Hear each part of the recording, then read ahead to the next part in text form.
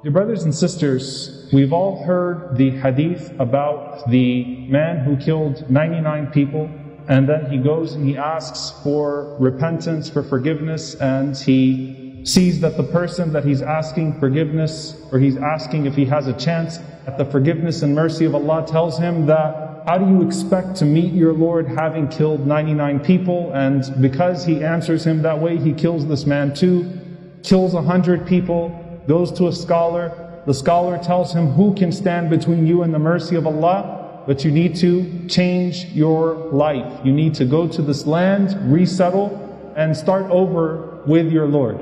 And of course, as we know, he dies along the way, and the angels are perplexed with whether this man is to be punished or to be shown mercy. And Allah subhanahu wa ta'ala says, measure the distance between his body and the land that he left and the land that he was going to, and treat him in accordance with the land that he is closest to. And Allah, in one narration, even causes the land to shift him closer to the land that he was going to, so that he could show him his mercy. It is a wonderful narration about the powerful mercy of Allah subhanahu wa ta'ala. But imagine being one of those 100 people roaming in paradise, and as you are roaming the beautiful gardens of paradise, you look up and you see the man who murdered you. Imagine the thoughts and the way that that person would feel, like, whoa, this person is in Jannah.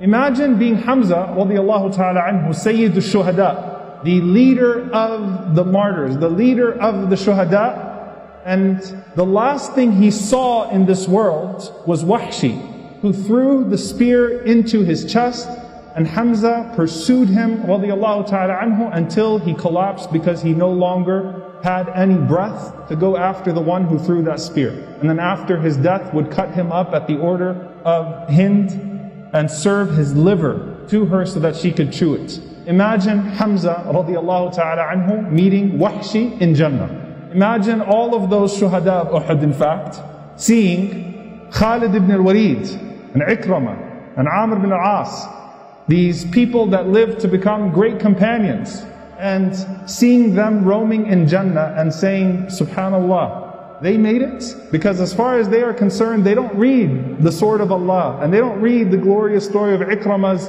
Jahada, and they don't read the story of Amr ibn al-As and Islam spreading throughout the world to places like Egypt. The last thing they saw in this world was them killing them. And this is the beautiful hadith that I wanted us to draw a few lessons from in the short time that we have. There's a hadith that's narrated in Bukhari and Muslim, and narrated, in fact, through many different books of hadith. It is an agreed upon hadith from Abu Hurairah radiyallahu ta'ala anhu that the Prophet sallallahu alayhi wasallam said, يَضْحَكُ اللَّهُ إِلَىٰ رَجُلَيْنِ. Allah laughs at two men. This interesting, peculiar meeting that takes place. Allah laughs at these two men. يَقْتُلُ أَحَدُهُمَا الْآخَرِ. One of them kills the other. كِلَاهُمَا يَدْخُلُ الْجَنَّةِ. And then they both enter into Jannah.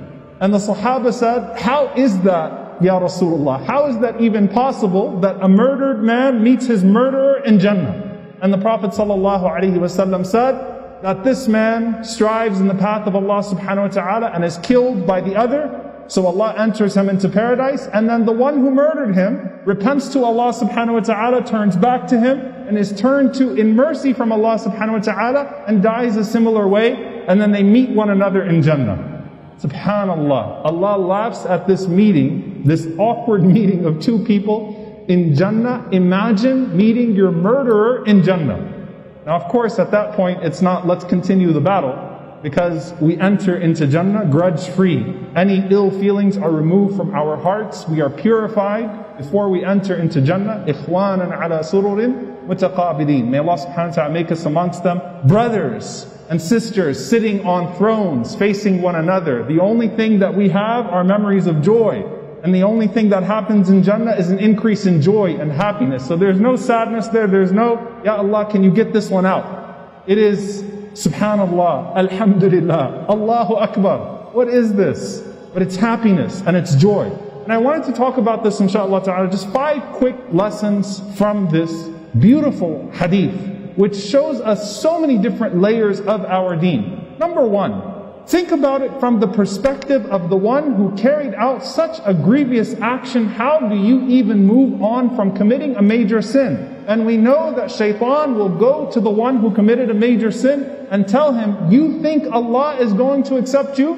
Don't even think about repenting. How are you going to turn back to Allah? In the case of these people, you killed Sahaba. You murdered people close to the Prophet ﷺ. You persecuted the Prophet ﷺ. What makes you think Allah would forgive you? But just like the man told, the man from Bani Israel who killed 100 people, who is the obstacle between you and Allah's mercy?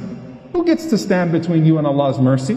You have a path back to Allah. So long as you are still breathing in this life, you have a chance to enter into paradise. The door of repentance is open for you. No matter what major sin you have committed, it is still open for you. And so that's something that we take from this. But then that person on the other side might think, but what about, justice? And what about la dhulm al-yawm, the day of judgment? There's no injustice today. And will I not get my right? Don't we have the hadith of the Prophet ﷺ about al-muflis, the bankrupt person who shows up at the scale with their prayers, with their fasting, with their charity, but they're backbiting and they're gossiping and they're harming people and their honor or their property, or daraba hadha, hitting someone. All of that takes away their good deeds. Don't we have that hadith?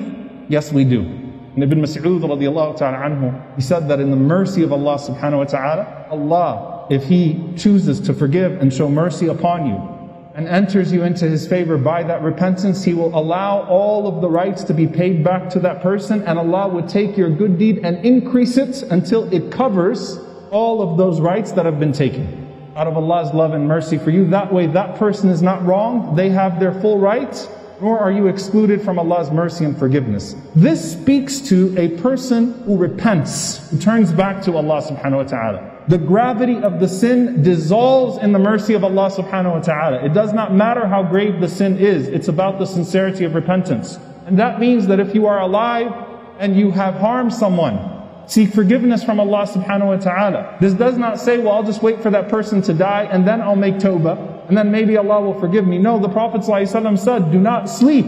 Don't leave this world with dhulm on your scale, with oppression on your scale. Go and seek forgiveness. Go and undo. Go and reconcile. لا يدخل الجنة النمام. Don't be a person who dies a slanderer and does not seek forgiveness for that, does not undo the harm. Go and seek forgiveness. Seek the proper recourse. But as you seek the proper recourse, know that you have a Lord that accepts repentance if it's sincere, no matter how great. So that's number one. Number two, the vastness of Allah's mercy in this hadith. That Allah's mercy encompasses both that person and that person. That Allah's mercy cannot be limited by anyone or by any circumstance. And that every single person has a path back to Allah's mercy. And alhamdulillah, Allah did not put us at the mercy of other people, but we are at His mercy ultimately subhanahu wa ta'ala. Number three, the vastness of Allah's paradise, Allah's Jannah. It's not like there's not enough space here, that one person has to go and the other person can't go because you're there. How many times do you want to go to a party but you say, if that person is going to be there, I'm not going to be there. Let me know who else is invited because I don't want to go if that person's there. I don't want to go to this any social gathering, but I didn't want to go because that person's there. Keep it small and everything is exclusive. This is Allah's Jannah, Allah's paradise. And should Allah choose to forgive you and forgive the one you dislike, Allah subhanahu wa ta'ala will not be limited in His Jannah, and there is space in Jannah for everyone who qualifies. That's number three. Number four, that every hardship in the form of a person or a thing that is sent to us in this life is an opportunity to elevate ourselves in the next life. عَسَىٰ أَن تَكْرَهُوا شَيْءٍ وَهُوَ خَيْرٌ لَكُمْ. You might hate something and it's better for you. You might hate something and it's better for you. No one seeks to be harmed. You should not put yourself in harm's way. No one likes to be harmed. But every person or thing or circumstance that Allah has put in your way in this life is a means of elevating yourself in the next life if you respond in the appropriate way. Allah has a path that He crafts for each one of us. Our paths are customized to paradise. And so it may be that that person lived long enough and made repentance and tawbah to Allah, and they had their path to paradise. But subhanAllah, that person was the reason for you entering into paradise. The difficulty that came to you through that person was the means by which you entered into paradise. Everything or person, hardship that comes in your life is a means of elevating yourself in the next, bidnillahi ta'ala. And lastly, a mindset. Your success does not depend upon the failure of others. So many of the dunyawi diseases, the worldly diseases that we have, are based out of this faulty idea that our success depends upon the failure of others. And so we try to hurt others to get above, whether that is in regards to our worldly affairs or in regards to our affairs of the hereafter. And one of the lessons that we take from this hadith is that our success does not depend on the failure of others. We should never try to bring someone else down in order to bring ourselves up. We should never hurt to elevate, because there is no true elevation in that sense. And subhanAllah, the way Allah Azza wa Jal says about those that said, even about the Prophet ﷺ receiving revelation, that it should have descended upon, why not upon one of us instead? عَلَى رَجُلٍ مِّنَ الْقَرْيَتَيْنِ عَظِيمٍ. Why not one of the great men? Why not one of us? Why didn't I become a prophet?